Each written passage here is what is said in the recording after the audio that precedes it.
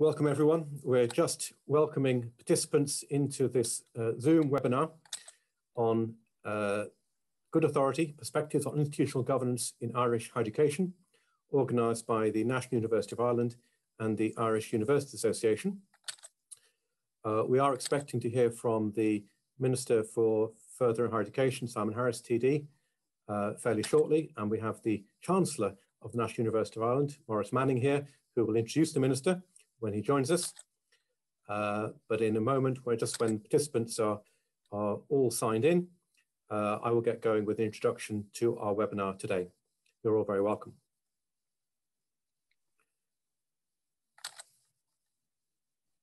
So the involvement of the Minister and the large interest in this webinar is testament to the importance of higher education governance in Ireland today. And of course, the importance of the higher education governance framework is underpinned by proposals to review and revise our legislation. I'm delighted to see that Minister Simon Harris has joined us, and I'll invite the Chancellor of the National University of Ireland, Maurice Manning, to provide an introduction to the Minister.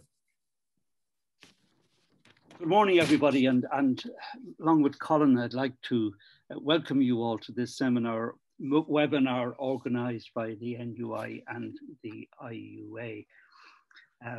Now, it's my great honour to welcome our first ever Minister for Further and Higher Education, Simon Harris, to address us. We're all delighted you can be with us, Minister.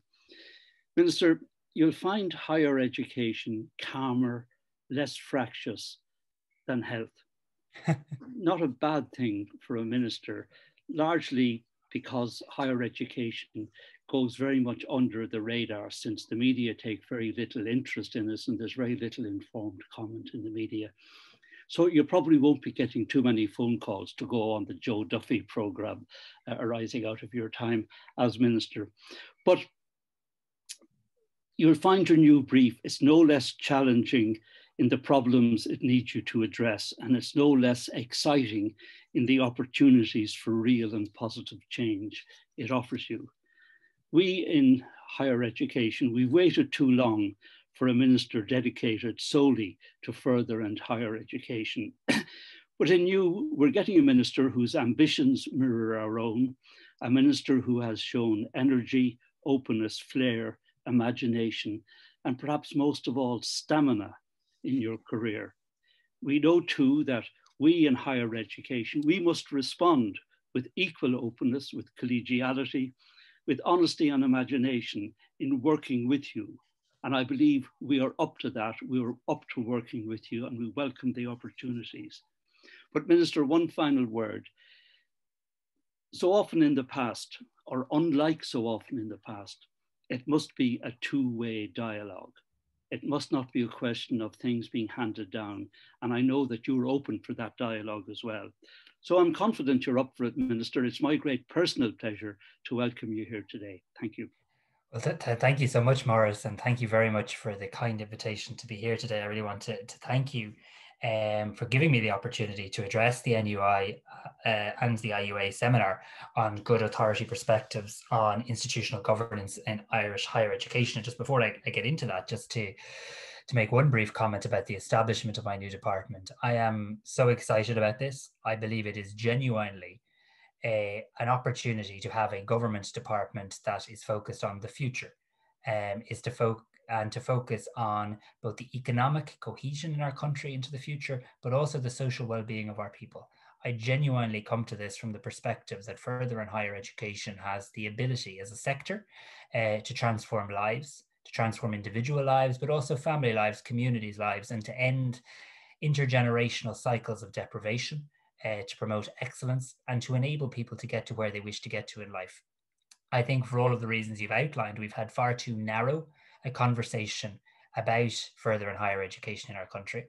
I think we have to look at the multitude of pathways.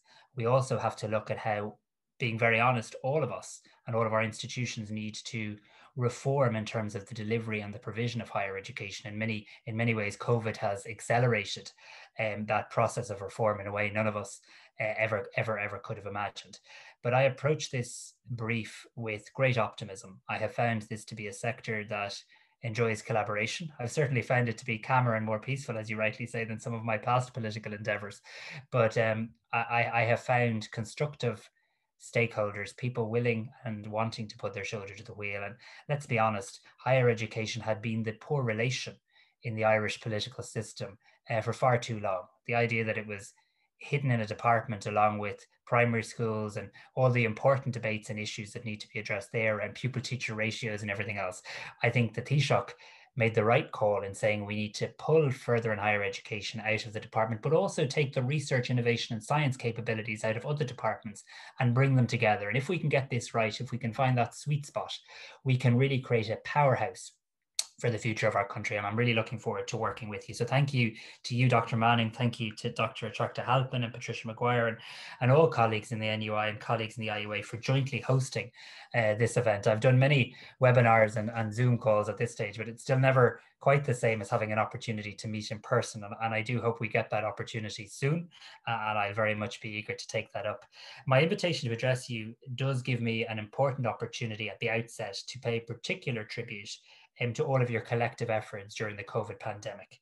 I've just come off a call with many of your own colleagues in the IUA and PIA, people working in higher education. I'll be meeting our staff representative bodies this afternoon, and really the incredible work that has been done to keep the show on the road in a very difficult time is something I want to thank you for. 2020 has been a year like no other.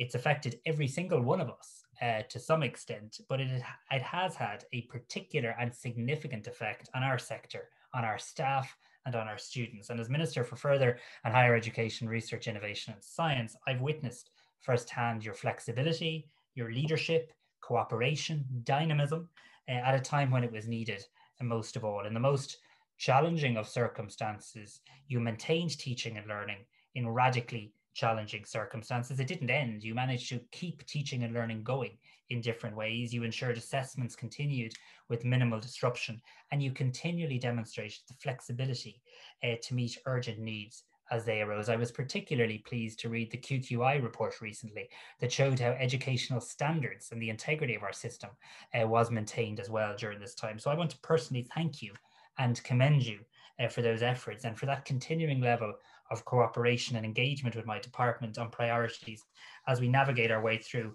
this pandemic. I must say I am worried about the well-being and welfare of our people, particularly our younger people. And I make that point beyond just the educational point. And I've just come from a meeting where I've asked that we try and give our students some semblance of an on-campus experience, some insight into what life post-COVID will look like in terms of our colleges. And I think we have to challenge ourselves in that space, because I don't think it's adequate for people's university experience to be a box bedroom looking down a Zoom camera. And I hope we can collectively make progress on that in the coming weeks and months. Higher education institutions, of course, play an enormously important role in Irish society, and they're critical in creating the skilled labour force that Ireland needs to develop and sustain an internationally competitive knowledge-based economy, which will be the cornerstone of our COVID-19 economic recovery. Higher education institutions are expected to deliver many important public policy objectives. Their historic functions of teaching and learning have expanded to include being research active, supporting social inclusion, widening participation, and promoting economic, regional, and cultural development. As demand for higher education continues to grow, it becomes increasingly important to ensure that their systems are managed efficiently and effectively. The higher education sector is an engine for economic growth, but it is also expected to be, and indeed is, an instrument of social cohesion and inclusion. And I feel very strongly on that point. In this regard, the sector needs to be enabled to deliver on a very wide range of national priorities, which include the development of very highly skilled cohorts of undergraduate, postgraduate, and researchers, widening participation and increasing access to education, the development of lifelong learning systems, and we're not where we need to be in this regard by international comparisons, that will meet the diverse student population needs. Students, learners, citizens come in different shapes and sizes, so too does the provision of higher education need to also. It also needs to facilitate the upskilling of those already in employment and those seeking employment. Higher education institutions are by their nature large, complex organizations that could not effectively deliver on these goals without robust governance and management structures in place. I'm sure you'll all agree that good governance arrangements are essential for all organisations, be they public or be they private. And I very much accept that there is a balance to be struck between the autonomy, and much valued autonomy, of higher educational institutions and their accountability for the public funds that sustain so much of their activity. But I also strongly believe the taxpayer, the biggest customer of higher education institutions, does have a right and indeed a demand to have oversight and transparency when it comes to their money.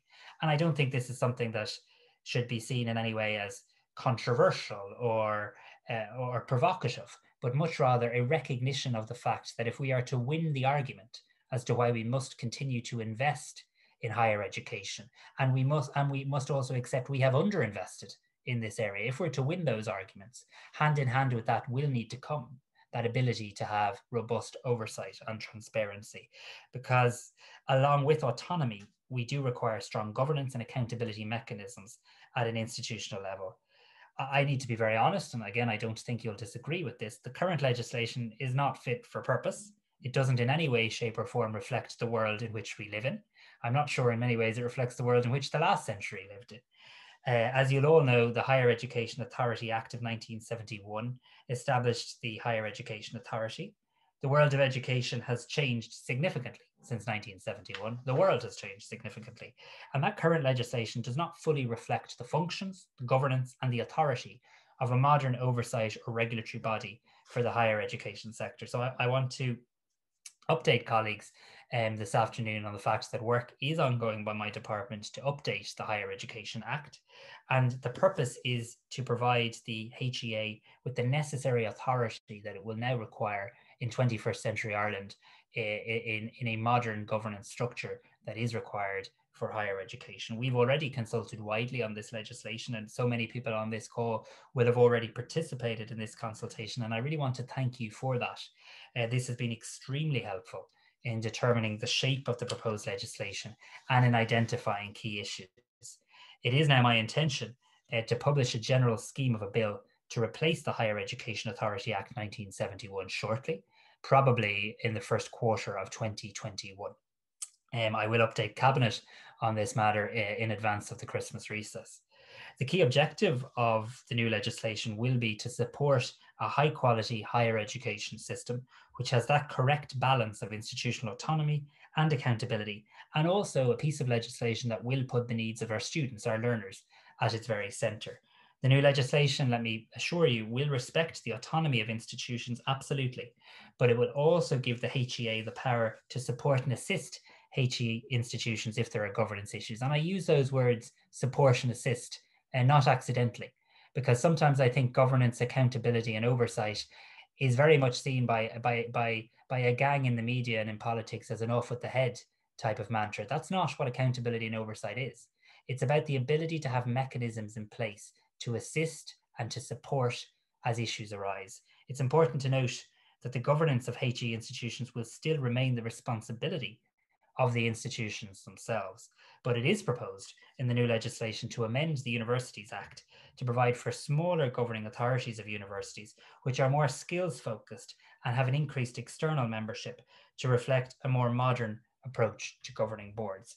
It's also proposed that the HEA will be provided with the power to work with institutions to mutually resolve any governance or other issues at an early stage. Again, the benefit of being able to resolve those issues at an early stage. There will be a suite of powers available to the HEA under this legislation. So the aim of the legislation is not to impose sanctions on institutions, but rather give the state the adequate and necessary levels if issues of poor governance emerge. Our third level sector should not be, and I don't believe is, afraid of this legislation. It should, and I believe will, welcome it with open arms. I've heard from many colleagues and stakeholders in this regard already, because I do see this as the beginning of a new relationship, a new social contract perhaps, a mutually beneficial relationship between the state and between our higher education institutions. I'm very conscious that you have a busy agenda in a short period of time, so I just want to conclude by welcoming the NUI and IUA's joint initiative to host this seminar. It's extremely timely for the reasons that I've outlined. And my door is not only not shut, but very much open to continued input and views from you and your members in relation to the forthcoming legislation. I very much look forward to hearing the outcome of the discussions today and the various perspectives. Minister, may I thank you for that very engaged, very positive presentation, and we certainly will be going through that open door on a very regular basis. Thank you, and the very best of luck at what you're doing in the days ahead. Now I'll hand over to Colin Scott, who's been talking to you already, to take you on from here. Colin. Thank you, Chancellor, and let me add my thanks also to the Minister for such a wonderful introduction to the themes we're discussing today. The term governance originates in the ancient Greek word kubernetes, referring to the steering of a ship. And Plato uses the term kubernetica to refer to skill in steering. And today governance is used in a wide range of senses, but in our context today can be thought of as comprising the rules, structures and processes for making, overseeing, implementing decisions about higher education. My own academic career has been largely devoted to researching and teaching the nature and implications of the fragmentation of governance, especially with respect to regulation. And more recently, I've had some practical governance experience, and we all, in our various governance roles, have situations where we wish we could work through command, autonomous of all others, but find this is rarely possible. The frustration of fragmented governance can be flipped into the virtue of distributed governance and, as the Minister has mentioned, collaboration, within which interdependence is a strength, supporting what we might think of as the core purpose of good governance, the steering and making of effective and legitimate decisions and their implementation. Legitimacy can be thought of as a state in which the use of authority is accepted and perhaps justified, at least by most, as appropriate. Effectiveness is more contested, as the dictionary definition of success in producing a desired result is now supplemented by concern to comply with other values, which the Minister has highlighted, such as fairness, equality, economy, efficiency, and sustainability. Within higher education, we have a complex and fragmented or distributed governance system devoted to implementing national policy decisions and the institutional priorities of a wide range of actors. We can think of governance of higher education as operating at least 3 levels or layers. At the government layer, there's been much discussion about the relationship of government departments, agencies, and higher education institutions, each of which raises some challenges, particularly around autonomy and interdependence. The Department of Further Higher Education, Research, Innovation and Science is an important new addition to the landscape, widely welcomed in the sector, bringing both the opportunities and risks associated with its greater capacity for a sustained focus on higher and further education and research. At the second layer, institutional governance of higher education institutions, it is striking that governance frameworks, both legislation and codes, such as the recently published new edition of the Code of Governance for Irish Universities, place particular emphasis on governing boards and academic councils, and less on the relationship to senior management teams in higher education institutions. Whereas at the third layer, intra-institutional governance in higher education institutions, presidents and senior management teams loom large in the day-to-day strategic and operational decision-making, shaping both the effectiveness and legitimacy of HEIs. New legislation that the Minister has mentioned has the potential significantly to affect all 3 layers and the relative autonomy interdependence between these 3 layers. We're delighted to have at our webinar today an outstanding panel of 5 speakers to address these issues. In the first session, we will have a keynote address from Peter Maassen, followed by a response from Pat Clancy. In the second panel, we have the perspective of a chair of governing authority, an academic leader, and a student. And I will introduce the participants as we come to them in the programme. Questions are welcome. We've received some questions from participants in advance and invite further questions via the chat function on Zoom. Respectfully of your time and given the commitment to keeping the webinar to time, I shall endeavour to hold speakers strictly to time, and it's likely we'll have more questions than can be addressed, but we will record and carry forward questions into the future debate about higher education governance. So for our first session, a global bird's eye view, I'd like to welcome Peter Maassen, who is Professor of Higher Education Studies, University of Oslo. Peter, you could turn your camera on now and we'll welcome you. Peter is a Professor in Higher Education Studies at the University of Oslo, Extraordinary Professor, Stellenbosch University, South Africa, and Fellow, Steinhardt Institute for Higher Education Policy, New York University. We're delighted to have Peter's participation in our webinar today, drawing on his wide comparative international experience on higher education governance. His topic is Good Institutional Governance in Higher Education, the act of balancing academic, economic, organisational, sociocultural and political objectives and realities. Peter. Let me see.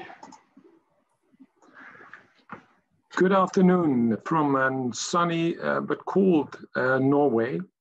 And it's a great pleasure and honor for me to be the first speaker in the panel and to share some of the findings of the research that we've done, the interactions that we've had with colleagues on this topic of institutional governance throughout the last decades, with you as a start for your discussion on good governance of Irish higher education. Of course, I would have preferred to be physically with you in Dublin for many reasons, but this is the setting that we've been unfortunately forced to find us with.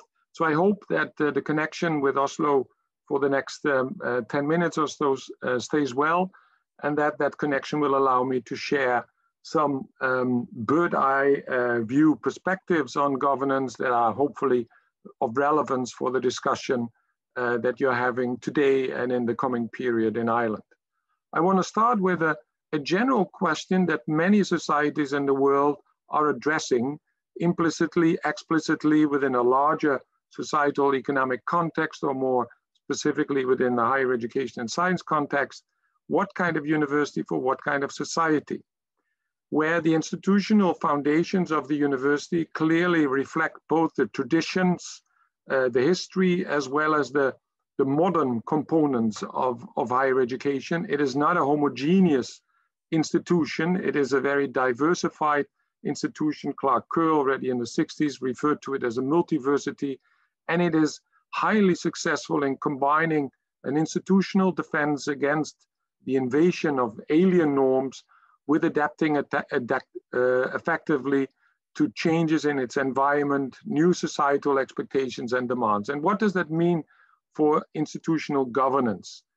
What we have experienced in higher education is a dominant reform narrative with respect to higher education governance, and the emergence since the 1980s of a modernization agenda for higher education governance, with these features that you I'm sure recognize, that are in various forms incorporated in national reform agendas around the professionalization of leadership and management, around funding, diversifying funding, around the contribution, the expected, if not required, contribution to economic competitiveness and innovation. And this narrative has emphasized, amongst other things, the value of competition, also in the area of funding, and has promoted a certain kind of governance mode that has been implemented and further developed by countries around the world in various forms. And what we can currently in the pandemic say is that this narrative, which has been so dominant and which has been promoting a certain governance mode, is now being challenged. The countries that have moved farthest in implementing the agenda are now, in general, also the countries that face the most severe challenges in maintaining the foundation of their higher education at the level where they want to be. We hear of a crisis in Australian higher education because of a huge drop the income of international students. In the UK, where there's talk of maybe up to 15 English universities that could go bankrupt, major crisis in various public universities in the US. So we have to re-look and rethink what this narrative actually stands for, and how we can find our way back to an effective and good understanding of what a good institutional governance mode in our current time and in the coming decade would look like. And for that, it's important to take into account that this narrative, the reform agendas of the last years, have kind of neglected the important broad role of higher education institutions in society, which are not only of relevance for the economy and the private sector, but higher education institutions have a very important role in strengthening democracy, in developing and contributing to a humanistic culture, social cohesion, solidarity, a vivid public sphere, So from that perspective, we can say that higher education governance reform efforts in the coming decade will have a number of challenges, because higher education institutions are not only responsive, they also have a role that can be interpreted as responsible for key features of our societies, and responsible for contributing to maintaining and strengthening these key features. And that relates then to the question of how higher education institutions and systems and those in responsible political situations can contribute to an effective and appropriate balance between the economic expectations and all the other responsibilities of higher education institutions. So how can we interpret the changes that have taken place in the framework of the implementation of this modernization agenda? What we can see is that in the 90s, there was an assumption and an expectation that we would all move in the same direction. Higher education governance, certainly within the OECD countries, would become more and more dominated by one principal mode, one set of practices, nationally, institutionally, and in the end, we would have an homogeneous higher education governance, institutional governance practice around the world. But of course, the 2010s, if not the early decade in our age, in our century, have given us a reality check. We don't see a homogeneous reform trend, which is new public management inspired, time lags in implementation leading to the same results in each country. What we can observe is variation, growing international divide. Professional leadership, do we follow a private sector leadership model, or do we remain also in leadership and management functions in higher education institutions, strongly embedded in the public domain and academic traditions? The minister already referred to institutional autonomy. Is there flexible room to maneuver for higher education institutional leaders, or is it a conditional autonomy? How about what we refer to in our literature as a living autonomy? So how is autonomy interpreted at the third level, the third layer that Colin Scott was referring to? Diversified funding. Do we see the advantage of continuous large basic public block grants or privatization of institutional funding? For your information, I'm working at the University of Oslo, a large research-intensive university that still gets, or it has an annual budget of between 800 and 900 million euros, and 65 to 70% of that annual budget is covered by a basic grant from the government. So we don't see, as said, this trend into one direction, but variation. And also when it comes to professional administration of universities, is it a support function internally, or is it externally oriented, aimed at accountability and reporting? And here I want to introduce the pendulum, because we don't see a continuous movement into one direction, but a back and forth in institutional governance. We learn. Universities and colleges are extremely good at learning and at incorporating both internal and external pressures for change.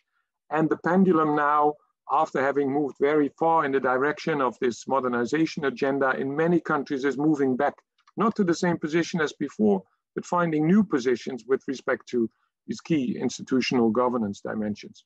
In our research, we've developed and we've used a theoretical and analytical framework where we identify 4 different basic visions on institutional governance, from a Humboldtian Republic of Science approach and a democratic model, through a model where governance, institutional governance is influenced by a vision that universities are instruments for national authorities, to a final model where universities and colleges are seen as service companies which operate in competitive market settings.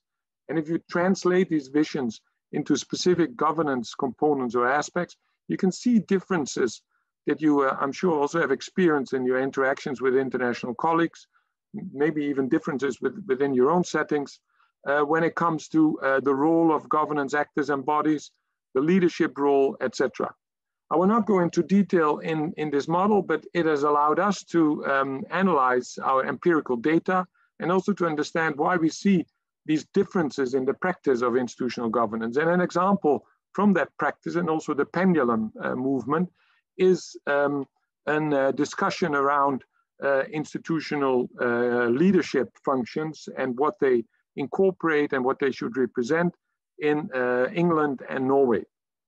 In England, we have, as I'm sure most of you are familiar with, had a discussion in 2017 and 18 about the remunerations of vice chancellors. And it was especially focused around the situation at Bath University, which is a university with these characteristics: middle size, relatively a decent budget, some ERC projects, not very high in the ranking, high tuition fees, international students, but a vice chancellor with a salary of £468,000 plus bonuses. And the University of Oslo in the same period, a new rector, where there was some discussion about salary also, and the agreement was that the rector should earn a bit more than his predecessor, which was in the end the salary level of 136,000, on the basis of different principles about what institutional leadership represents within a European setting. England, Norway, close but very different kinds of approaches to institutional governance, the role of governance, also accountability. At the University of Oslo, the rector is still elected by staff and students. So even a university which is, let's say, on the performance level, at a different level than the University of Bath, in a Norwegian setting, has a very different institutional governance practice than a university in the English setting. But of course, the pendulum in Bath, after the discussions, to put it mildly, around the Vice Chancellor's position and salary, the new Vice Chancellor, Professor Ian White, there's a remuneration agreement with him, and he has a salary of £266,000 max, no bonuses, etc. So the pendulum has swung back because the situation around governance had developed too much in the direction of the extreme modernization agenda. If we finally come back to the three levels that Colin Scott identified and look at the practices, how are these reform efforts and initiatives translated, and what are the challenges here for higher education institutions, especially throughout the OECD world? The three levels: the national, the central institutional one, and what I call the academic production processes, which takes place at various departments, centers, faculties, various structures within universities and colleges. So how do the reform efforts affect the relationships? At the first set of relationship between institutional level and the government, the national level, we can see that there's a trend towards an executive governance mode very clearly. There's also an increased, as the minister was also emphasizing, an increased expectation with respect to accountability. So also when universities have gotten more autonomy, there's the expectation that they account for how the autonomy is used. And what has not gotten a lot of attention, but what is definitely a clear feature here, is the growing density of involved bodies and actors. If we go back a couple of decades, it was the responsible ministry and minister, the bureaucrats in the ministry, the institutional representatives, and that was more or less it. If we look now at the landscape, the governance landscape, there are all kinds of agencies. There's the European level, there are other ministries, there's the employers organization, all kinds of actors and bodies that become involved, making the task for the institutional leadership not easier, to put it mildly. The second layer, the central institutional layer, there we've seen, especially with an eye on the increasing accountability expectations, a growing formalization, standardization, specialization in many institutions related to that, a centralization of the key features of how governance, management, administration are organized. So away from the traditional way with the administrators, the managers, the leaders that had many different kinds of formal and informal tasks in the area of expertise, towards specialization, standardization. Well, at the third level, the teaching and learning on the one hand and research on the other, production process, there we see also efforts to formalize, standardize, specialize, centralize the relationship with the institutional level, the governance bodies, versus the growing need for flexibility. the last decades have led to a growing diversity in funding, a growing diversity in expectations towards higher education. So the production processes, the teaching and research activities need more flexibility in their governance relationship with the institution.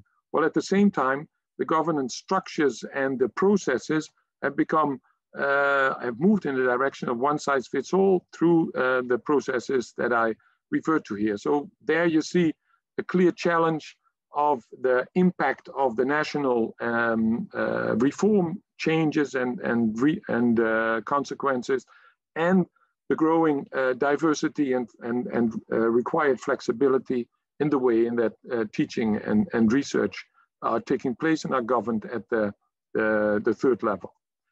So finally, as my final remarks, this introduces for me what we've referred to in our articles, the university governance paradox. So the more university leaders take on and operate in line with the global reform agenda and the underlying ideologies, the less effective they appear to be in realizing the reform intentions. That is, amongst other things, a more effective and direct relationship between the knowledge processes, the primary processes, the academic production processes, and the needs in society. One reason is that many universities in the beginning translated these reform agendas and the requirements, the professionalization, the diversified funding, the changes in the way in which certain primary processes are organized in a relatively homogeneous way, in line with the changes in the relationship between the central institutional level and the government, the national level. But what we see is that the most successful universities and colleges in the countries, at least that we included in our research, are finding ways to balance the need for more executive governance modes, more standardized, formalized, specialized governance procedures, practices, administrative practices, with the need for more flexible governance approaches when it comes to the primary processes. So with this final indication of the way forward, also when it comes to dealing with the consequences of the COVID-19 crisis, I hope, and I want to thank you very much for your attention, I hope that this global bird's eye view is of relevance also for the Irish discussion, and I look very much forward to the rest of this webinar, and also to address any questions that might come up later. Thank you. Thank you, Peter. On behalf of us all, I think I particularly appreciated the relationship you demonstrate between the vision around leadership in universities and those three layers of governance, the kind of challenges those relationships throw up, and that will give us much to discuss. I'd like to pass now on to Pat Clancy, who's going to offer some comments on the presentation. Pat Clancy is Professor Emeritus of Sociology at UCD and a member of the NUI Senate. He's established himself as one of the leading higher education researchers in Ireland over many decades, and was formerly Dean of Human Sciences at UCD. Pat. Yeah, good afternoon. You might turn your camera on, Pat, so we can, there we go. Okay. Thank you very much, Peter, for your comparative, your overview of comparative developments in governance. I think your description expertly captures the complexity of the governance dimension. Now, in responding to your presentation, I've also been asked to contextualize the current legislative proposals in Ireland. These are designed to reconstitute, as the Minister said, the Higher Education Authority. Now, there are several key messages in Peter's presentation which I would want to carry over into this discussion. These include the importance of the growing external pressures on universities. These pressures relate both to what universities should be doing and how they should be doing it. Also important is the interaction between global policy scripts such as new public management and the continuing distinctiveness of national circumstances and governance policies. In other words, it's not one recipe for all. I found useful your 4 visions of university governance, these 4 ideal types, which capture different choices and different emphases for governance systems. But perhaps the most distinctive message from your presentation relates to what you describe as the governance paradox, whereby excessive control attempts can be detrimental to the achievement of the key objectives of the universities. And it's important that this conclusion is based on research. The other important feature which you stress, and indeed which Colin stressed in the introduction, is this notion of delineating the different levels involved in governance and the need to look separately at each remit.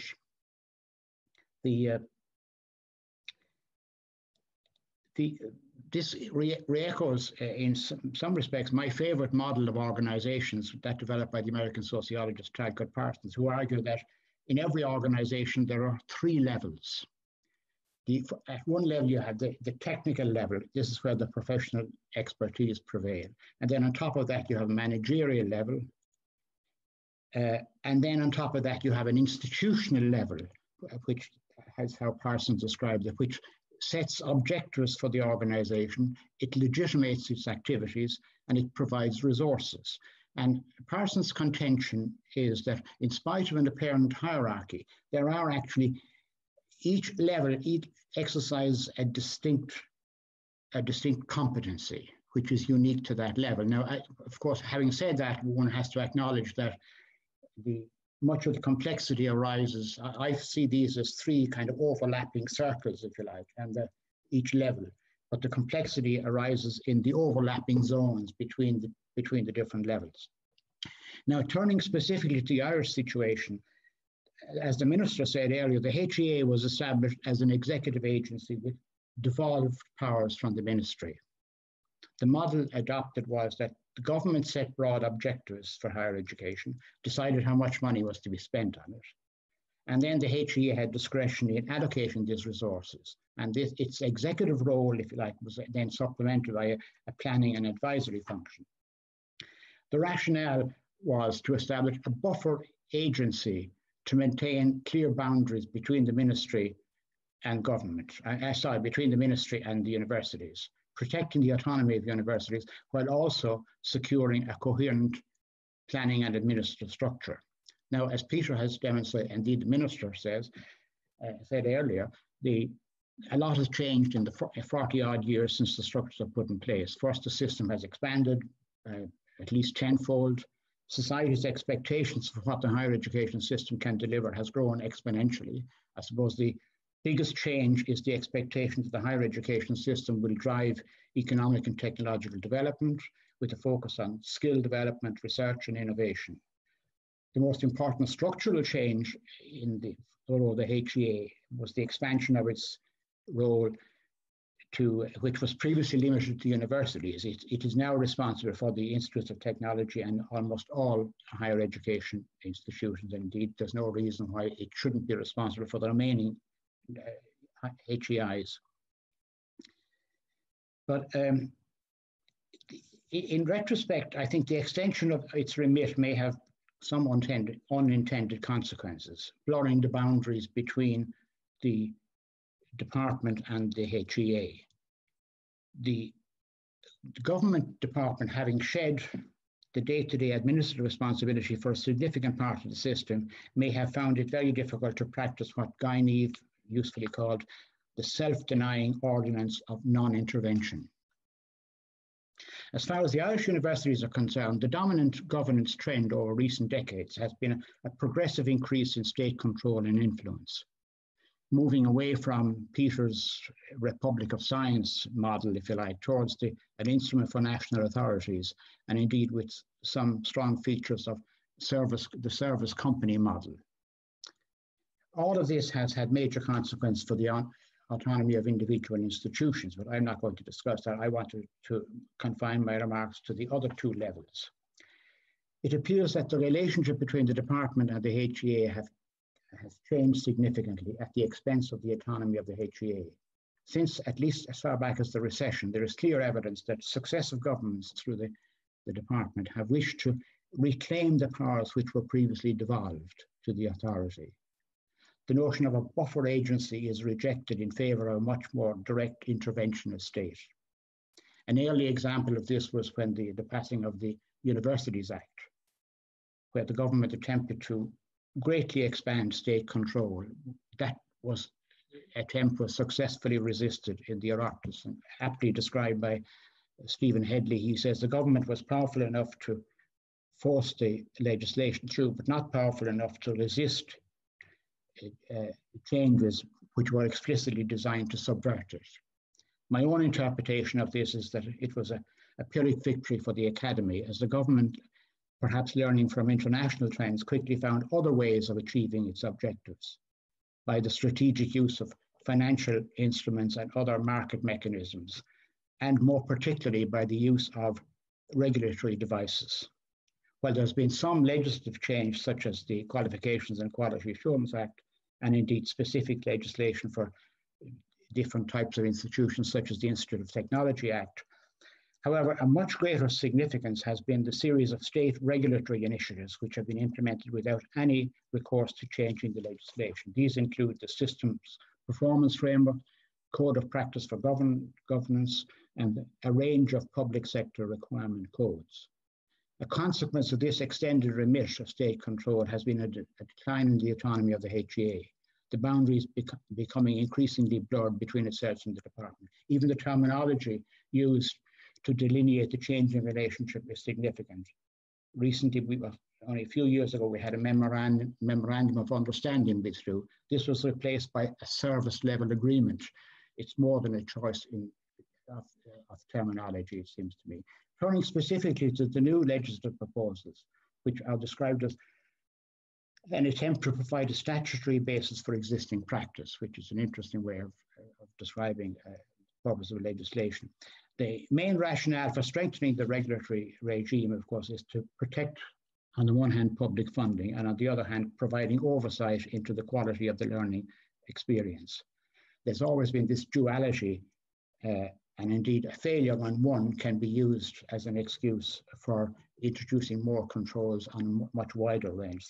Thus, for example, the identification of some financial irregularities in some institutions represent spectacular own goals by the institution, in a sense, and can be used to justify tighter controls. The proposed legislation defining the new role of the HEA, of course, it now occurs in a slightly different context. We have an exciting era, a new minister, a specialist minister, Department for Further and Higher Education. And the latter, as Maurice mentioned, has been, of course, much welcomed by the university, and particularly the linking of the research system to the higher education system is particularly welcome. The challenge, it seems to me, for drafters of the new legislation will be to redefine the two sets of relationships, the relationship between the Higher Education Commission and the Ministry on the one hand, and then the relationship between the Commission and the higher education institutions. And if recent history is to be a guide, I suspect the boundary between the Commission and the Department is likely to be the more problematic. And there is, even in the context of the creation of a new department with a strong policy focus may indeed even intensify the problem. There's a risk of overlap and duplication of effort unless the competencies of each level are clearly specified and honoured. The department has described the proposed role in the new, the role of the minister and the department in the new situation as being responsible for national strategy and policy, providing a legislative framework, providing exchequer resources. And it also says it is proposed to remove itself from the operational role as far as possible, these being the responsibility of the Commission. Now, this is, in many ways, is a restatement of the older, if you like, institution, the HEA. The principal change in the role definition of the new Commission, as opposed to the HEA, is its responsibility to act as a regulatory agency. The existing system performance framework is to be given legislative backing in the new bill. It is assumed, but not stated explicitly, that the design and operation of this mechanism will rest within the competence of the Commission.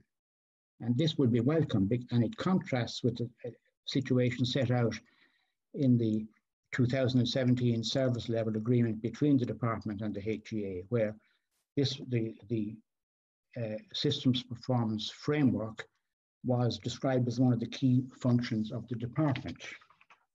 So while it seems to me it's appropriate that the department, and indeed entirely correct, that the department on behalf of government would set out major objectives for higher education, it seems inappropriate that it would assume responsibility for a framework which in its 2017 version specified more than 200 indicators to assess performance. This level of detail seems incompatible with the role of the department as being primarily responsible for overall policy and strategy, not for implementation. So I'm aware of the time constraints, so I need to conclude. I want to thank Peter particularly for providing an insightful comparative perspective, which has set the agenda for today, and I have no doubt that it will stimulate debate and can influence the new legislation. Thank you very much. Many thanks, Pat, for those insights into the changing landscape of governance for higher education in Ireland, which very nicely complements Peter's presentation. I'll ask Peter maybe to rejoin us on the camera.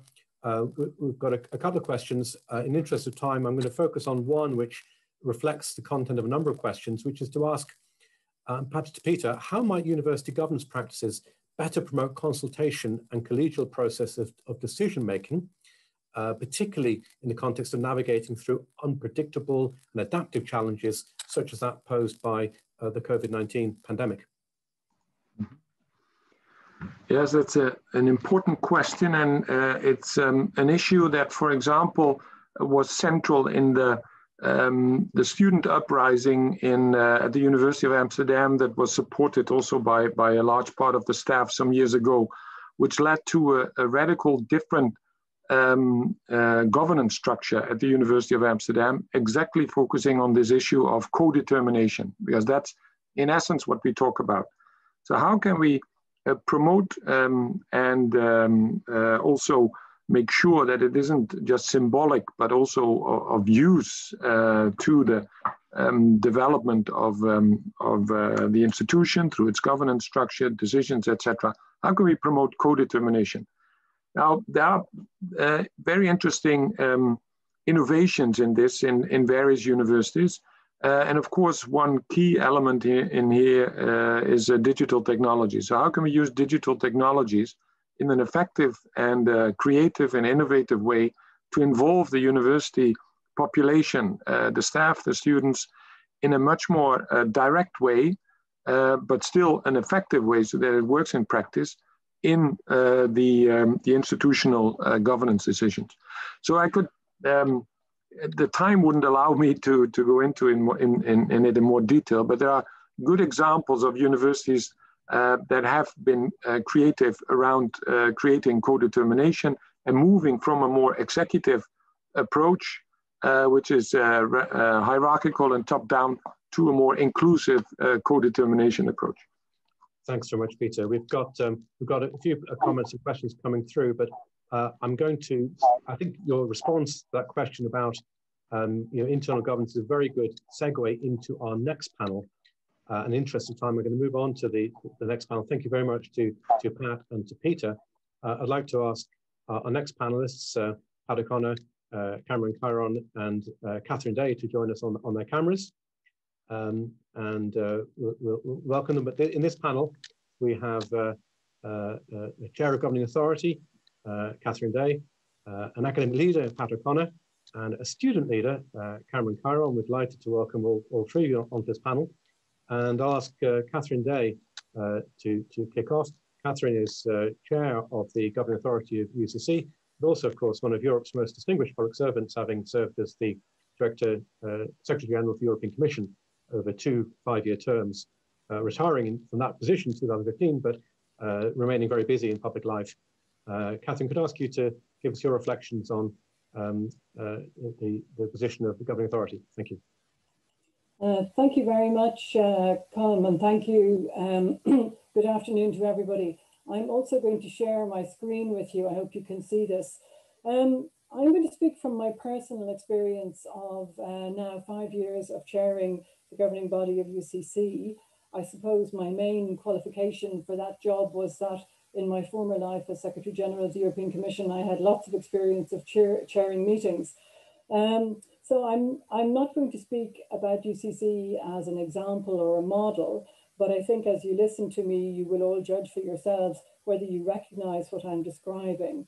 What I want to do is to give you my own reflections on what I found in this 5-year period and the changes that we have worked on in UCC to ensure that we have good governance at the level of the governing body. Now, before I come to my impressions, I'm just going to have 2 slides that kind of set the scene a little bit. Yes, so the first one is obvious remark, and we've heard it from some of the speakers already, that managing a university in Ireland today, there are many masters. There's obviously the very important relationship with the government, which is not only to do with funding, we've heard about the wider role of that. There's also the working with the whole concept of academic autonomy and trying to square circles there. Then we have a student body that's very active and very vociferous in claiming their rights and expressing their views as to what they expect from their university education. We have the employers who also are very clear about the kind of graduates they would like to see the universities producing. And then we have wider society. And again, I haven't got the time to go into all of these things. So overall, I think what universities are facing is increasingly complex systems and structures. And some of this has also brought about a degree of resistance from the staff of the universities who do perceive a conflict of sorts between what they see, some see as increasing bureaucracy, taking away from the academic role of the university. The second scene setter I want to just put up here is to talk about the size and composition of UCC's governing body. And I'm doing this because I think it's very relevant to the changes that the Minister was talking about. UCC has 39 members on its governing body. Looking at the other universities, they range from about 28 in Limerick to 40 in NUIG. And we have a mix of internal and external governors. It's not quite 50-50, but it's close to it. What I found interesting, and I want to comment on in a moment, is the fact that several of our governors are either elected or nominated by outside bodies. And this is true both for internal and external governors. Internally, we have professors, academic, non-academic staff, students' union, and externally, we have nominees from the Minister and from county councils.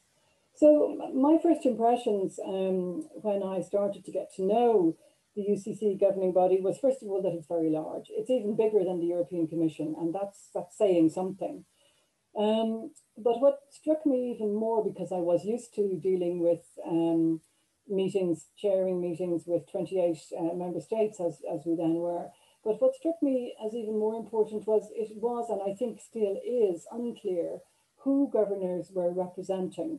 Were they there as individuals? Were they there to bring the views of the body who either nominated or elected them? Did they report back? To whom were they accountable? I found that this was there was a great lack of clarity there. And similarly, I think there was a lack of clarity between the role of the governing body and what I would call a temptation of some in the governing body to want to micromanage the executive. And this leads on to my next point, which was also a tendency by some of the internal governors to want to treat the governing body as a sort of highest court of appeal. If things could not be resolved or go as they wanted internally, then there was a tendency to treat the GB as another occasion for raising certain issues. Something that I think we're still wrestling with is an uneven level of knowledge between the internal and the external governors. Obviously, the internal governors know in intimate detail how the university works, what its history has been, what the past battles have been, whereas for new external governors, despite the fact that we have, I think, a very good induction course, it's still difficult for them to know in the same detail how the university operates.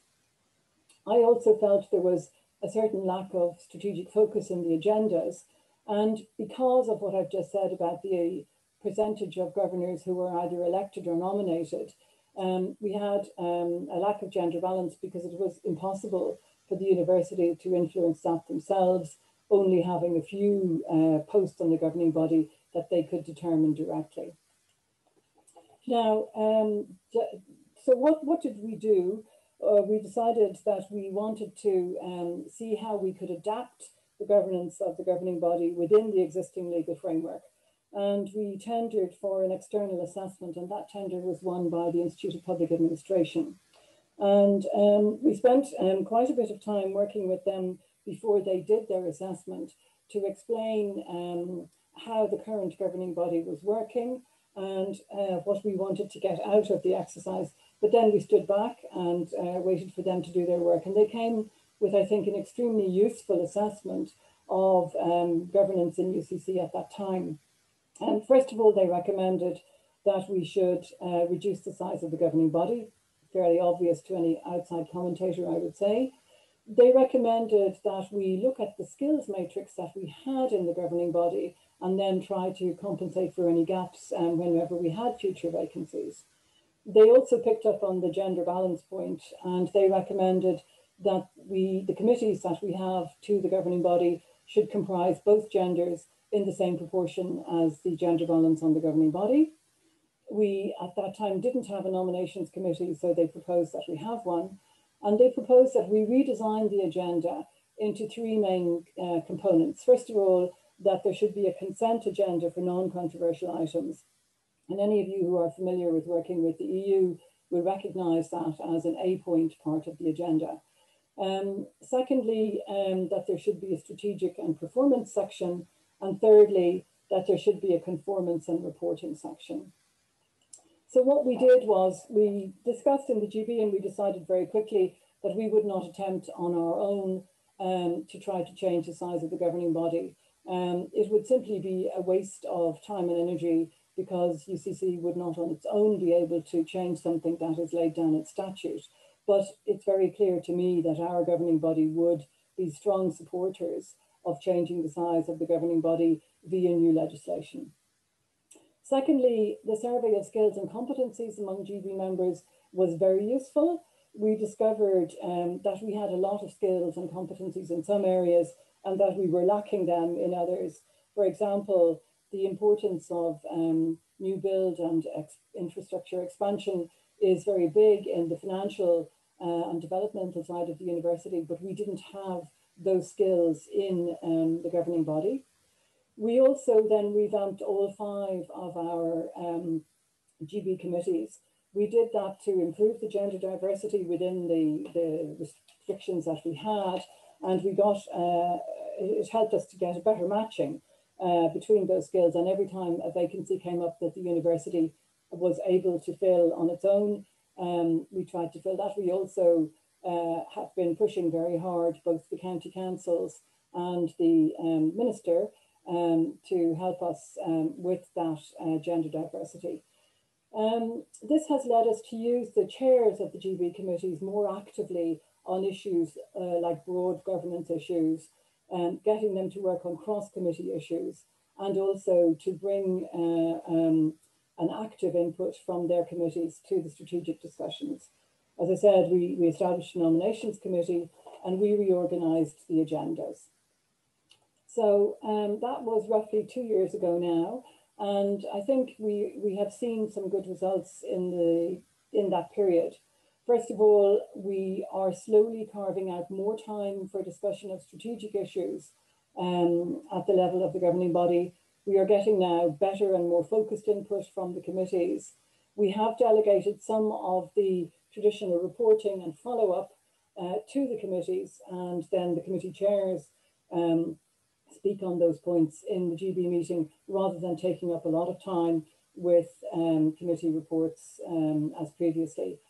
I think this has been extremely helpful in leading to much more active GB involvement in the COVID pivot, which many people have already referred to.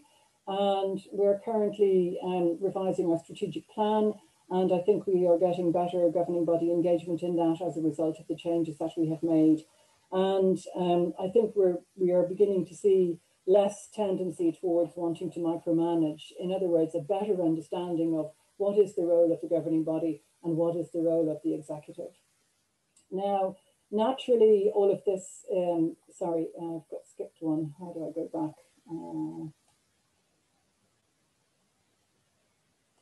Yeah, so this is still work in progress.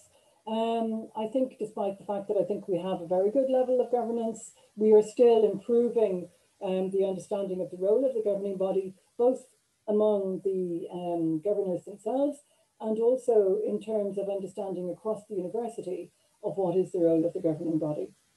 I think we still need better reporting to the governing body in areas like buildings and infrastructure, as I said, where we don't have among the governors that expertise, and also on issues like cross-college performance, needing to understand, to break down a little bit a level of generality on the performance of the university.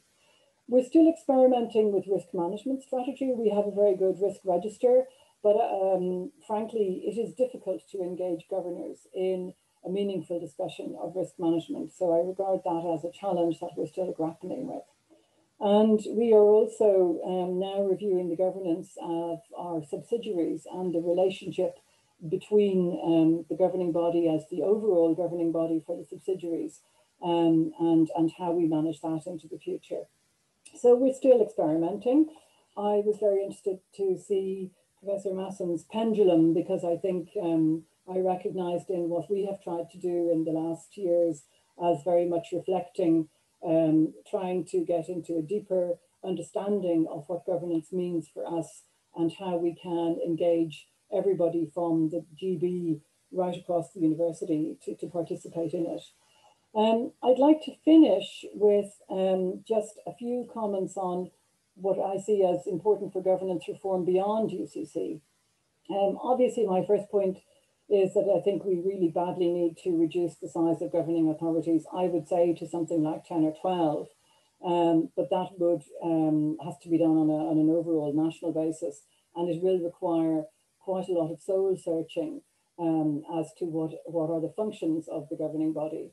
Secondly, I think we should usefully review the role of ministerial and other nominees. In other words, why are they there? Who are they representing? To whom do they report? Where does their accountability lie? I think it's very important to clarify these things before a new type of governing body would be created. And I know that a number of our nominees have experienced some difficulty with this. Secondly, I would echo what everybody has said about building a new partnership between universities and our much welcomed new department. I think in the austerity times, there was a sense of a certain amount of command and control, and also on the part of the universities, a degree of creeping dependency coming into the relationship. And I found this very odd, given that pre-COVID, the universities received less than 50% of their funding from the state. So I think everybody has an interest in building a new partnership that can reflect both a sort of grown-up understanding of accountability and the need for transparency, but also the need for a positive atmosphere in which that new partnership can prosper and flourish. And finally, I see as another challenge for the universities, first of all, to go deeply into the consequences of cooperation at third level between the universities themselves and also between all wider third level bodies. And I see all of these through the lens of the sharing the governance challenge. So being very conscious of the limited time available, I'm going to stop there. But as you have heard, they were sort of personal reflections. And as I say, you will all either share or disagree to a certain extent with the experience based on the universities or third level education institution that you know best. But thank you for the opportunity to participate today, and I look forward to the discussion. Thank you very much. Many thanks, Catherine. It's really fascinating to hear from the coalface how the lead you've taken on making the current governing authority structures work for the institutional needs of UCC then speaks to the need for legislative reform to address the issues that can't be addressed within the current framework. It's really valuable. I'd now like to go on to an academic view from Professor Pat O'Connor Pat O'Connor is Professor Emeritus of Sociology and Sociology at the University of Limerick and a visiting professor at the UCD Geary Institute of Public Policy. She's one of Ireland's leading sociologists and has particular interest in, amongst other areas, higher education and gender. She was the first woman to be appointed at full professorial level in the University of Limerick in 1997, and the first woman faculty dean at UL in 2000 when she was appointed Dean of Arts, Humanities and Social Sciences, and she was a member more recently of the National Review on Gender Equality in Irish higher education institutions. Pat, we look forward to hearing from you. Thank you very much. Good afternoon, everyone. I'd like to thank the NUI and the IUA for inviting me to speak. My topic is the academic's viewpoint. Under the influence of new public management, the key focus in Irish universities today is seen by academics as research, particularly research output. And there's perceived to be a top-level commitment to new public management and its focus on research and research performativity. And academics see this as reflected in recruitment and promotion decisions where research output and a focus on research is prioritised. I've been struck by the fact that up to now, with the exception of Catherine Day's comment on the difficulty of UCC getting gender balance, there has been no reference to the fact that governance at all levels in Irish higher education is male-dominated and masculinist. It's sort of like the elephant in the corner. But anyway, in the context of my 10 minutes, I'm going to talk particularly about data derived from a small qualitative study of randomly selected academics and researchers in STEM, including men and women, academics and researchers in one case study university. And I suppose the first and strongest point I want to make is that none of them embraced new public management with its overweening focus on research and research productivity. For information, those of you who don't know the Irish system, and most of you I imagine do, there are two separate career tracks, basically an academic one, which includes teaching and research, and a research one where which the focus is meant to be exclusively on research, and where recruitment is on a more ad hoc basis. So in the context of the fact that none of them enthusiastically embraced new public management, I want to differentiate, to identify a typology really of their responses to what they saw as the commitment of the top level to new public management as reflected in research performativity, and identify four categories of response: pragmatic acceptance, alternative vision, rejection of managerialism or new public management, and individual amelioration. And I want to say a brief word about each of these and try and give, within the time constraints, some flavour of the qualitative data, obviously using pseudonyms.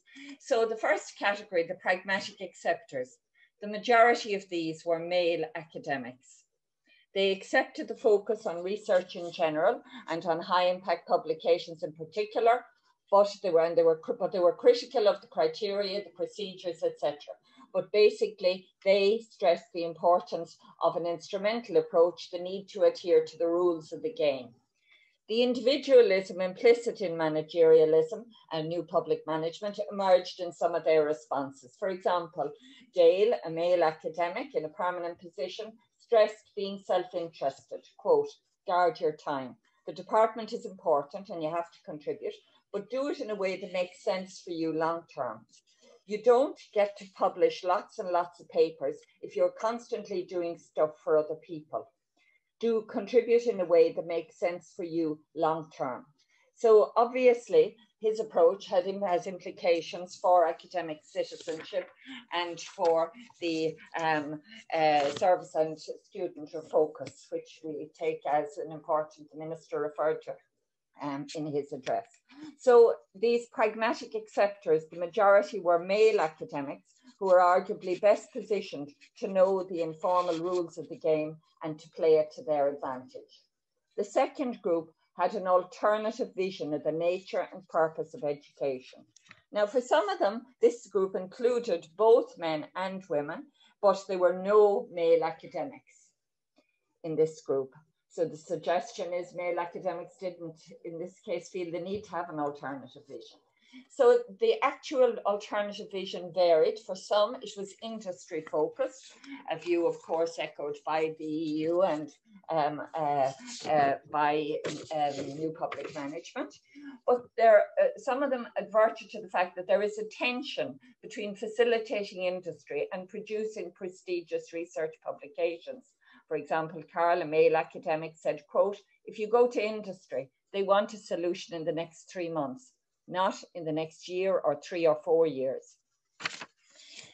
There were others whose focus, whose alternative view of the purpose and nature of education was one which was had a focus on professional projects, on their student experiences, on curiosity-driven scientific activities, which they did not see as being valued by New Public Management.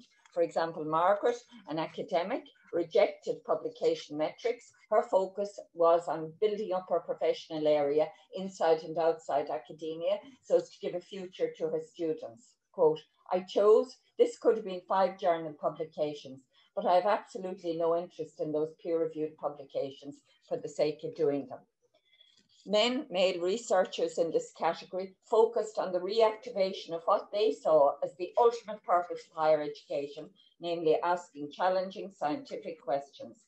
The key issue, for example, in one race for Walter, a researcher, was the pleasure to be got from asking, quote, "fundamental questions about the world we live in, things that intrigue me."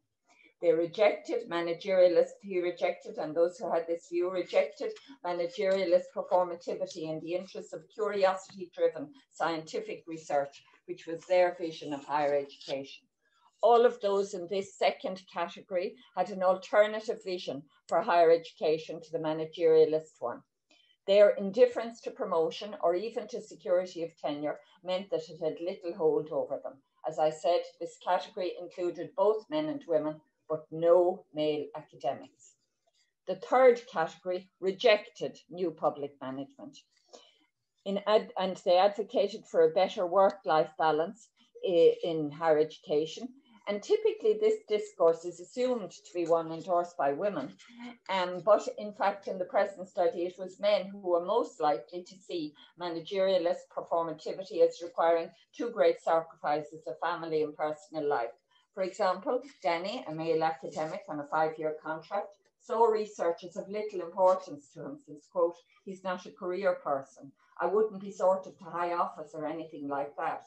I can go further, but do I really want to and give up a certain work-life balance?" End of quote. Jeff, another academic, basically saw himself as not tied into this trajectory from junior lecturer to professor. Quote, he said, "You sacrifice so much, yeah, and you sacrifice your own personal space and time. The very successful experts, they don't really have anything else going on in their lives. And there is a result, bad fathers, bad parents, bad husbands, bad friends, because they don't have the time for anything else." So the majority of those in this category were male academics, which at the very least suggests that this counter-hegemonic discourse is no longer a specifically female one. The fourth and final category I want to talk about is the individual amelioration one. Those in this category were men and women, all researchers on contracts of various lengths, some including contracts of indefinite duration, but they were disillusioned with their career path. They attempted to ameliorate its negative effects by, quote, "helping out academics," with academics in the current climate, devalued teaching and administrative duties, or through informal power sponsorship relationships, all with the view of increasing their own chances of an academic position. For example, Jimmy said, quote, "a PhD these days doesn't open the door." He liked research, but he really did not see it as leading to what he called a full academic role. To get a full academic role, these researchers thought that as well as needing a track record of research funding, you need a track record of student supervision, you need a track record of teaching, and you need a track record of publications. Without this, as they saw it at the quote, "at the end of the 5 years, I'm gone. It's a road to nowhere, really." For women researchers, there was additional pressure since maternity leave could jeopardize their fragile possibility of accessing a permanent academic position. All of those in this category, individual amelioration, were researchers, both men and women, who tried to ameliorate the limitations of their career path by moving or trying to position themselves to move to an academic position. So to conclude, what I've been talking about, I've been suggesting that the top level, the commitment that is perceived to exist is among senior management is to new public management. But the responses of the STEM academics and researchers in a case study Irish University, which was characterized by a focus on research, particularly research output, their response to this was very different. None of them embraced it enthusiastically. The 4 categories of responses: pragmatic acceptance, male academics, majority there; alternative visions, both men and women, but no male academics; rejection of new public management, predominantly male academics; and individual amelioration, disillusioned with their career path, both male and female academics, who tried to make their own situation better by undertaking academics devalued activities, which paradoxically and inevitably decreased their research performativity. So new public management has affected the context in which academics and researchers work. It is perceived as a dominant ideology which has been brought into at the top, but none of the respondents actively embraced it.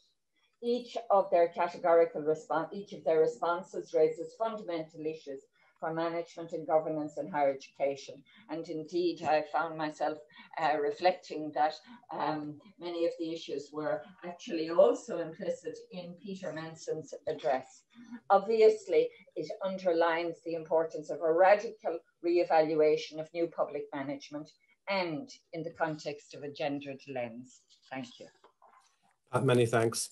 Higher education is nothing if not about the people. And clearly the critical challenge that you throw out as to how to match the needs and aspirations of academics in higher education to governance is of central importance in these debates. And that's a good point to hand over then to Cameron Keighron, who's going to give us a student perspective. Cameron's a PhD student in physiology and former Vice President Education Officer in NUI Galway Students' Union. And they were formerly a member of the NUI Galway Governing Authority. So lots of experience to draw on in giving us a student perspective. Cameron, thank you. Great, thanks so much, Colin.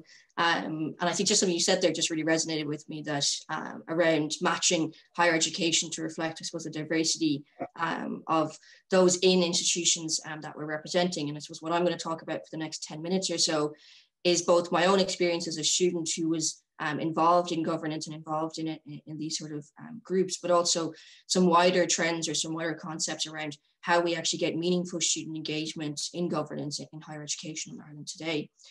So as Colin said, I'm a PhD student currently in NUI Galway, but previous to that, I was the Vice President for Education Officer and the first ever postgraduate taught officer before that. And so I've got a different wealth of experience around academic council, around Údarás, our governing authority, and engaging in lots of different academic based committees and forums, and my own experience of how maybe the challenges I came across or the barriers that are there, or in a lot of cases, the support and encouragement I got from a lot of the folks in NUI Galway. And so I'm going to kind of touch on 3 different areas. So my experience in both academic council and our governing authority, my contribution to the governing authority review process that was carried out last year, and then just a wider kind of discussion around the awareness of governance by students in our institutions, and how much are they actually aware of it, and what do we do to make them aware of it. So as I said, I was involved in both the academic council and the governing authority.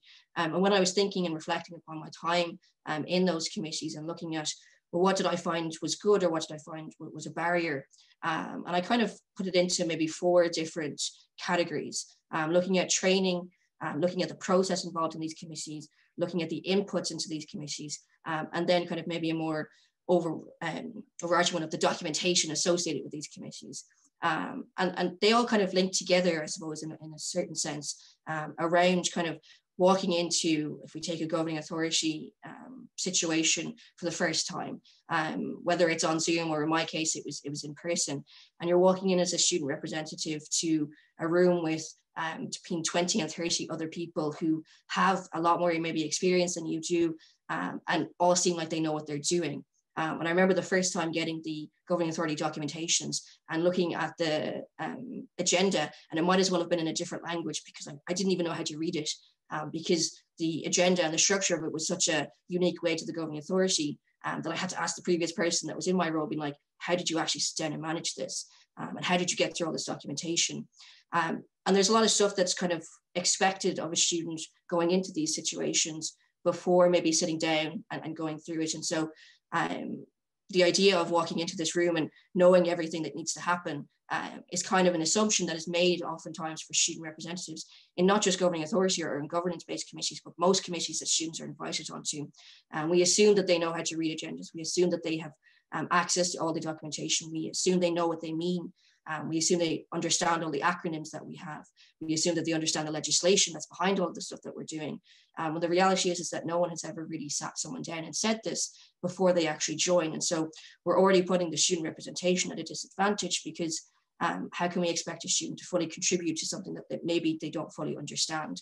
And this leads into the process that happens within our governance committees and within our different academic-based committees as to where is the role of the student and how do I input into this and what is the correct process for having my voice heard and what do I need to say and how do I need to say it?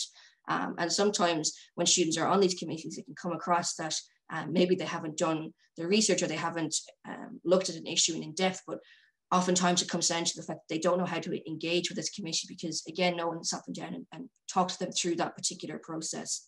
And when you're in that committee, and as I said, if we take NUIG as an example, it's one of the largest governing authorities in the country. And so when I sat on it, there was 3 students out of the 40 members that were present. So that means 37 other people who aren't necessarily students. And so you're walking into this particular environment where there's a power dynamic already created, whether it's kind of on purpose or not. There's a power dynamic there between what's viewed as the kind of maybe the adults in the room or the more experienced people in the room and the students who can sometimes feel very tokenistic of, okay, we've ticked that box, we've got students in the room, so we can make these decisions. But we've disadvantaged students coming into these rooms because we haven't explained what their role is or given them training on what their role is or how can they engage or even encourage or empower them to feel that their contribution is valued. And I say this as someone that was very lucky to be very encouraged at our governing authority by lots of different folks that sat on it that really valued the contributions that myself and my colleague could make and encouraged us to do so. But that hasn't been the experience of every student sitting in a governance committee. And one of the things as well around the students that sit in the room, in our case specifically, there was 3 full-time officers in our students' union, but only 2 were ever invited to go to our governance committees.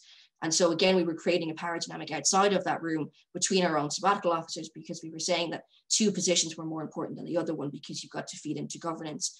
And so those are things that we need to consider when we're looking at governance review. And I know there's lots of conversation and discussion around reducing the size of the size of the governing authorities. And oftentimes students kind of get the bare end of that, I suppose, in terms of, well, we have 2 students, so we have enough. Whereas what we're looking for is more robust student engagement in this and more support for students engaging in this. And so those kind of things that I was reflecting upon my experience really kind of is what drove me when I look back to actually get involved in the review process last year for the governing authority in NUI Galway and looking at saying, okay, I've identified these as issues, how do I make something happen to them? And so I was very fortunate to be part of a really lovely team that looked at the review or looked at the governing authority as a whole and really took on board what I was saying. And I still remember very clearly, it was very early into lockdown and we were doing things via Zoom.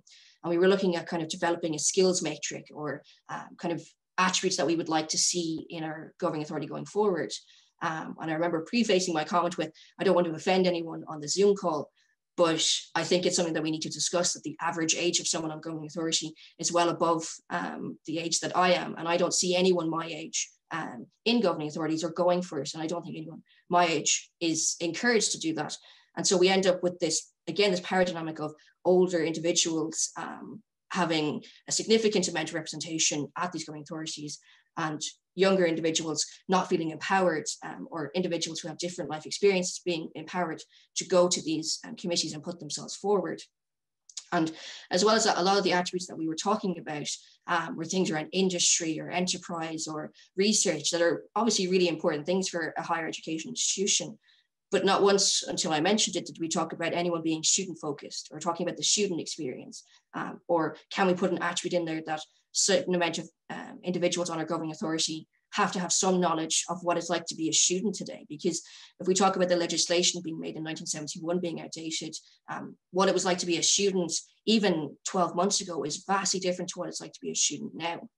We put a lot of burden on our student representatives to come in and be that sole focus of the student voice in these governing authorities. Whereas I think that should be a much more collective approach from both the staff side of it, the external partners and the students, all working together to make the best possible educational experience for our students that are coming into our institutions, especially now with the move to more online remote learning, identifying lots of different barriers that students are facing in their education. And so that kind of leads me on then after that process, which was a very interesting process to be involved in, to have that input in and to really kind of hammer home the student voice and the need for student representation, student voices in these committees. Actually established that we were able to, as a student cohort, when we voted in on the new Údarás composition, that we actually increased the number of students that sat on the committee. So now the 3 sabbatical officers or the 3 student union officers from NUI Galway have an opportunity to feed into that committee, which was something that has been fought for well before I started on the governing authority, but was something that took a number of years to get through. But thankfully we did get it through, and we can see that NUI Galway is committing in that sense to the importance of the student voice and the importance of listening to what students have to say. But when we talk about governance as a wider student issue, I think if you polled most students that aren't necessarily in students' union or very kind of active roles in the university, they probably wouldn't be able to tell you what the governing authority did or who was on it. Some probably wouldn't even be able to tell you what the president of the university or IT that they're part of, what their name was. And so that brings up a wider issue of how do we actually communicate governance to our student population? And how do we encourage students to be involved in this particular process, whether it is by putting themselves forward to go onto these committees or even knowing structures to feedback their voice and to have their voice listened to. And this really comes from us as a collective, both students, staff, and external partners, taking a very student-centered and student-focused approach to our governance and to how we engage with key stakeholders and think about the times of, okay, we've made a decision, but has the student voice been heard in this? Do we know that this is what will benefit students? Do we know that students will back this or will be behind this? Or can we say that this will be of a better benefit than something else to our student cohort and student population? And when we talk about that, we need to talk about the barriers, both perceived and real barriers, that we or our institutions have put in place to prevent students feeling like they're empowered to have their voices heard. You often hear rhetoric within the student populations of, why would I give feedback? Nothing's going to be done. Or that's just a tick box exercise, or no one's going to listen to me. I'm just a student who has no experience. And a lot of the times when you have students on these committees, you can have a lot of imposter syndrome of, well, why am I here? I don't seem as experienced or as knowledgeable as the person sitting across from me, or they sound like they know more than I do, or they sound like they could really carry the voice better than me. And we've kind of created this culture around students that there's a power dynamic between the academic or the senior management and what the student is, and that it's a one-way flow of information, that the academic and the senior management tell the students what's going to happen and we don't flow it back. And so students have developed this narrative of, well, my feedback's not going to be listened to, or I don't feel like I'm empowered to say anything, or sure, I'll be gone in 2 years, so what's the point in saying anything? And when we look at that, we need to challenge our own biases and our own stereotypes and our own ways of governance and how we carry out different things within our own institutions, and think, have I actually empowered involved in this? Do I encourage my students to give me their feedback, both honest, positive, and negative? Do I have built-in robust methods of collecting feedback on governance reviews, on our governing authority, on who gets to be on the governing authority and who gets to run, and how that process works? And if we haven't, then where do we start to bring that partnership together? And what I'll leave you on here is kind of three tips or 3 things that I would say for any institution looking to further their student engagement on governance. The first one being training is so important for any student sitting on any committee to ensure that they can contribute to the best of their ability. We want to ensure that we empower students to feel like their voice is heard, valued, and that it's necessary. And the last thing is about partnership. No one cohort on campus can do this by themselves. Staff, students, and senior management and external partners all need to work together to ensure that we have adequate governance that feels inclusive and accessible to all, and that we feel like we are having all the voices heard at our table. And so that's kind of what I'm going to leave you on. I'm conscious of time as well, so I'll finish up there. But thanks so much for giving me the opportunity to talk about the student perspective, and happy to take any questions. Many thanks, Cameron.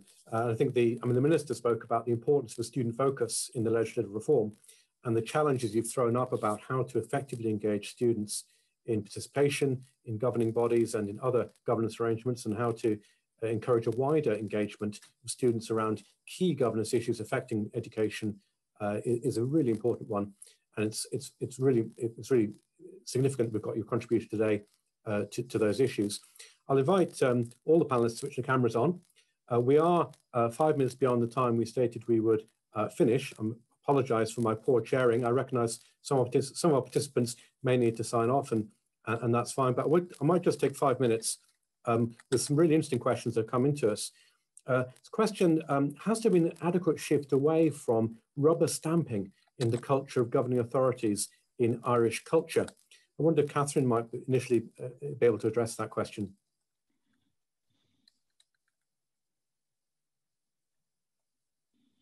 Myself.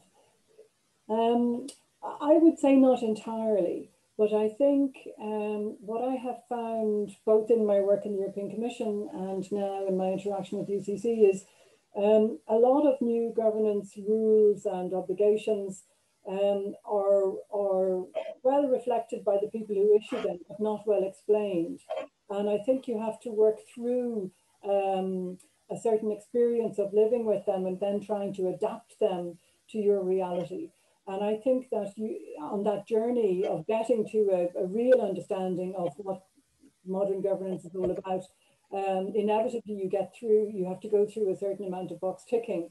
The important thing is to persevere and to move the organization beyond the box ticking to a real understanding of what is behind, what is the logic and the thinking behind the governance requirements. And I think that's really when it begins to kick in then, and you get buy-in, because once people really understand what's being looked for, then, in my experience anyway, most people rally to it and build it in. But if it's just something that seems to be imposed from the top without sufficient explanation, then inevitably you're going to get a certain amount of, oh, we have to do this because they make us do it, but not that understanding that you're striving to get.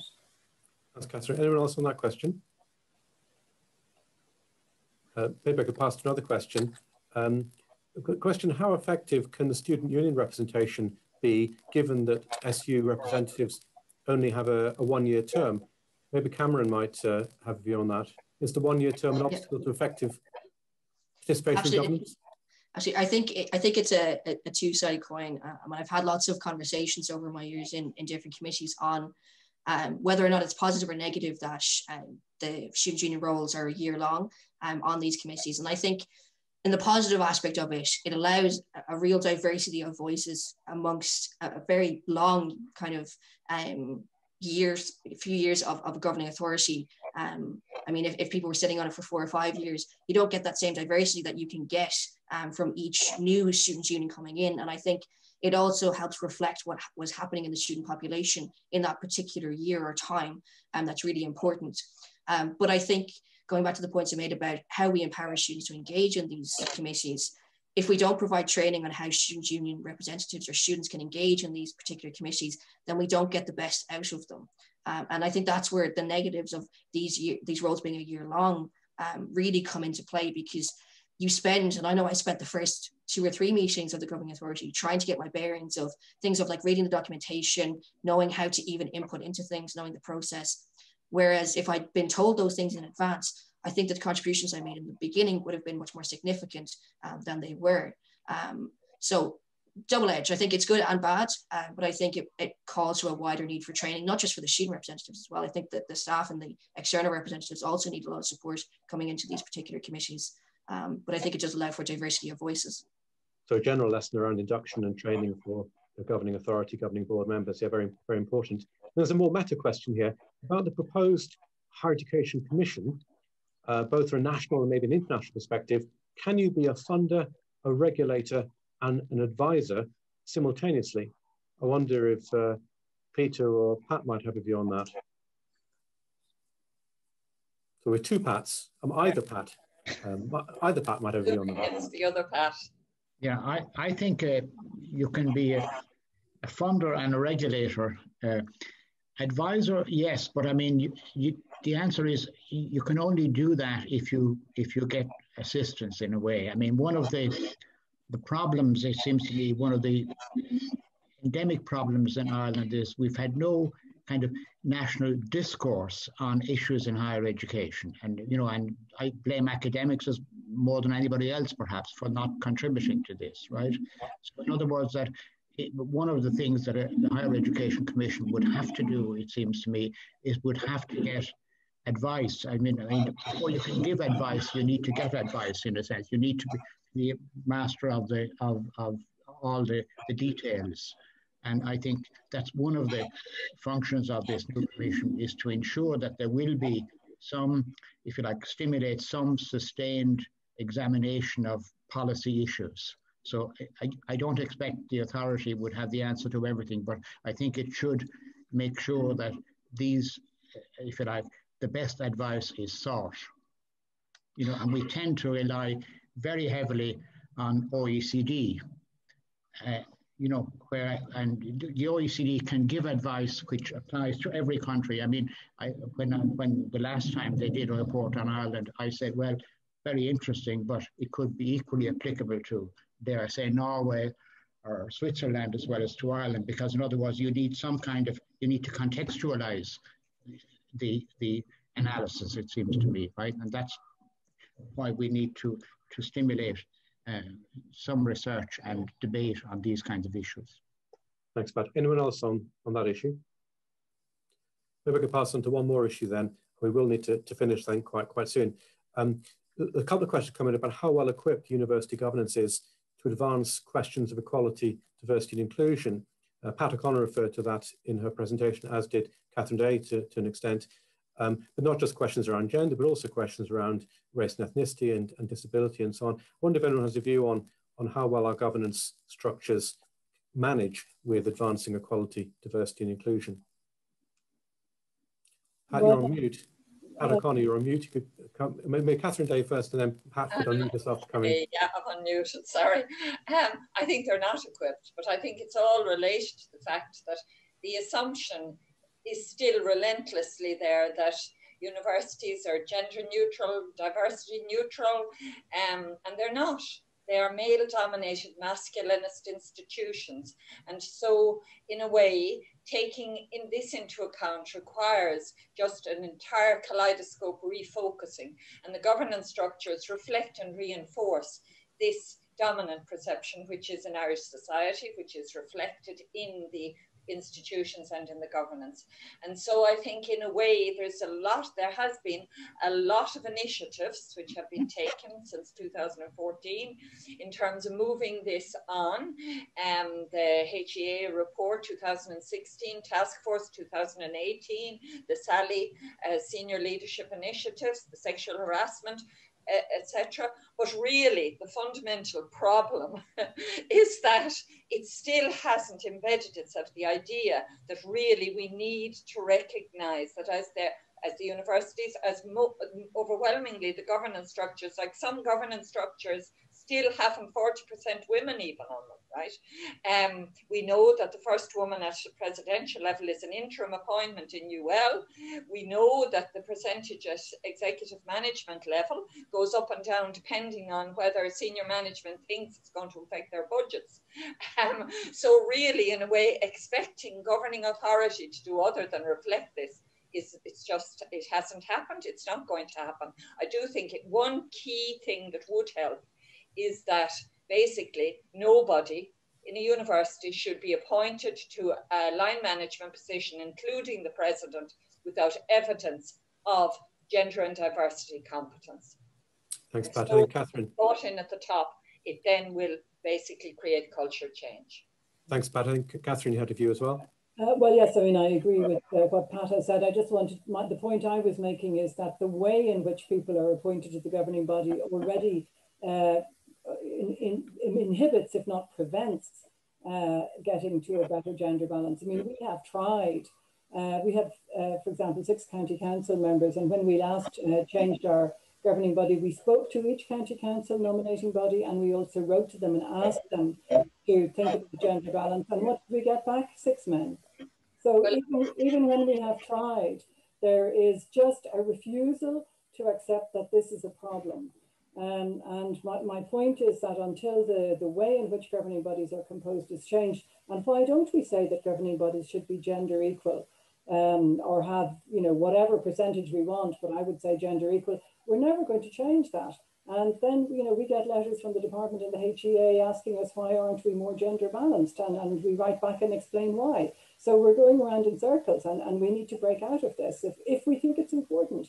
And if we can't even do this on a gender basis, how are we going to do it on the basis of a more diverse representation of what Irish society now is, multicultural and very diverse? Thanks, Catherine. I'll take a final comment from, I think Peter wanted to come in. And the Cameron want to come in too. Yeah, just final comment from Peter and then Cameron before we finish. Yes, briefly. Thank you, thank you. These are key points and very important points that Pat and Catherine raised. And the question is how to move forward. How can we find arenas where we really can look at ways in which to address these issues of gender equality, of the growing diversity of the higher education and general societal population. And one area or one arena that I want to point to is the European University Initiative, where there is a strong emphasis on student involvement in governance, on introducing and addressing values and basic principles of the European idea in university governance. And all the universities, also the Irish, I think there are 7 Irish universities now part of an recognized European University Alliance, have to, in their joint governance structure, address these issues of gender equality, of diversity, of student involvement. So that could be an arena where there's also a possibility to influence positively national debates that might be, as some of you have referred to, stuck within traditional national settings. Thanks, Peter. And Cameron. I suppose just really briefly, just on the equality diversity side, I think that doesn't limit it to the staff or external. I think it also needs to be reflected in the student cohort that we involve in governance. And that leads to kind of empowering more diverse people to run for different committees, looking at the way that we actually curate and culture student representation at our committees. Do we just always default go to student union, and is that what we should do? And how should we actually look at effective communication, effective representation of students? Like from my own point of view, I don't know of any other trans person that sat on governing authority before, and being that person walking into that room, not only are you worried about governing authority as a whole, but you're also worried about, well, is my identity going to be respected or reflected in this committee? And how do issues of that are dealt with? And I think that's something that a lot of students who are from diverse backgrounds and diverse initiatives have concerns about is, well, if I go to this committee, are the people in this committee and setting it up in any ways knowledgeable about my identity, my background, the supports and stuff that I need, and is this accessible to me? And I think that's a wider conversation that we need to have about student representation across the board, but something not to be kind of left out either. Thanks, Cameron. And with thanks to all our panelists, to Cameron, Catherine, Peter, Pat, and Pat, 2 Pats, Pat O'Connor and Pat Clancy. You know, we've had a wonderful traversing of a very wide range of issues in a remarkably short space of time, and we've had some stimulating questions and haven't been able to take all the questions. And I think my suggestion to our hosts today, the National University of Ireland and the Irish University Association, is that a way to follow up from these fantastic presentations would be to take this into more of a workshop mode for the next gathering, so that all the people participating on the Zoom today, many of you in a more passive way, would have an opportunity to participate more actively in these very significant debates about how we recraft what challenges we face and how we can recraft governance of higher education in Ireland to match the ambitions that we have as a country and the ambitions that we have for our higher education institutions. The only person who's let you down is your chair, as I have allowed us to trespass on time beyond the limit. I hope you'll excuse me for that. I didn't want to stop people and I didn't want to not have a little bit of discussion, but I will call a halt now. And again, thank all our speakers, and particular thanks to Peter as our keynote speaker, come and give us the international perspective. And thank all our participants, everyone who's been on the call, who are able to contribute further to further debates about governance for higher education in Ireland over coming weeks and months. Thank you all. We'll sign off there and wish you all a good day, and when it comes, a very good weekend. Thank you. Bye now. Thank you. Thanks.